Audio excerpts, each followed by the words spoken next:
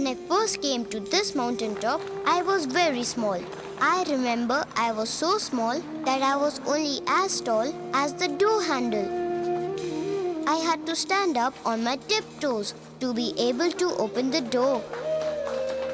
I was 6 years old. Now I'm 10. My name is Lobzang Namgal.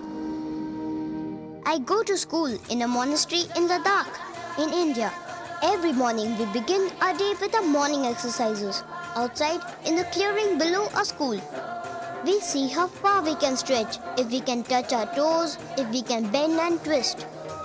We sing at the same time, but sometimes we lose our breath by singing and stretching. I know it's good to exercise. This way we can be strong. I live at school. We all do. Every day I wake up at 6 a.m., splash water on my face from the stream.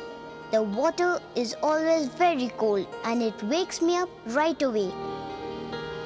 I always wash my hands and mouth with soap, even my head.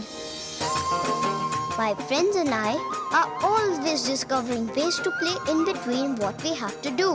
We play hide and seek with our reflections in the mirror. We wrap our cloaks around ourselves and we flip and wrap them again and again.